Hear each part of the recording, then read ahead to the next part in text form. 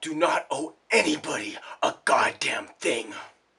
I do not exist or live for or through the plans of others.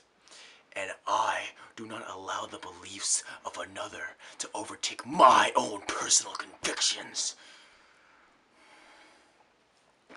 As I stand here, completely and utterly alone, ready to take on every and anything that this world, or this so-called reality, throws my way, I continue to strive and carry on.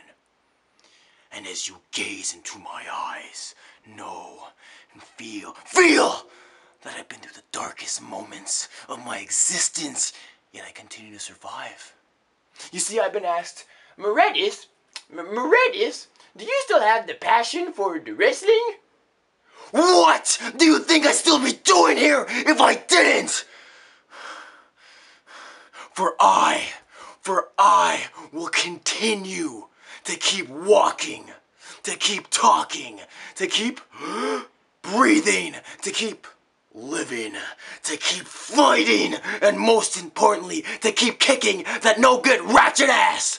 For on August 30th, FLQ Open Class Champion Jesse Champagne, your cute little ass is next.